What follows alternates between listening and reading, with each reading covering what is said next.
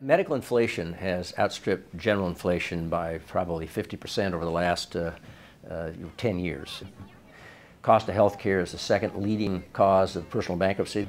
Average family premiums now exceed the gross annual income of a full-time minimum wage worker. It's probably the single leading barrier to economic growth. But I think most chilling is the implications of the growing cost of health care on the fiscal solvency of this country. And while Congress is worried about Social Security, that's about a $5 trillion problem. Medicare increases with medical inflation. And when my generation fully reaches the age of 65, that starts in earnest just 5 years from now, in 2011, the unfunded entitlement in the Medicare program exceeds $65 trillion.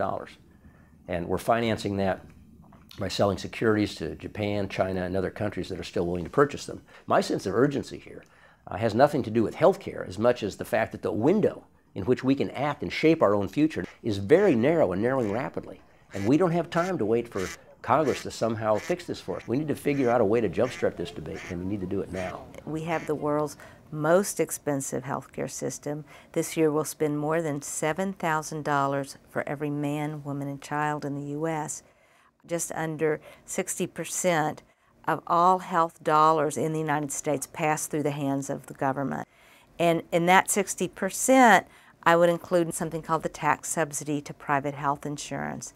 That is the money lost to the federal treasury because health benefits are not taxable to the employee's income.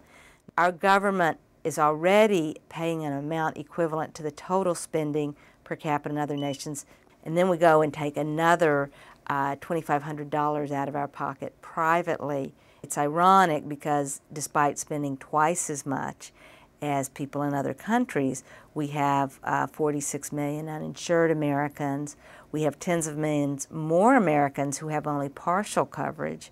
That is, they go out and they buy health insurance in good faith, thinking it'll cover them when they get sick, and then they get sick and find out that their health insurance is full of gaps like co-payments and deductibles and uncovered services, so that even though they have health insurance, they still face financial bankruptcy in the event of a serious illness. We're getting very, very poor value for money for what we spend on health care.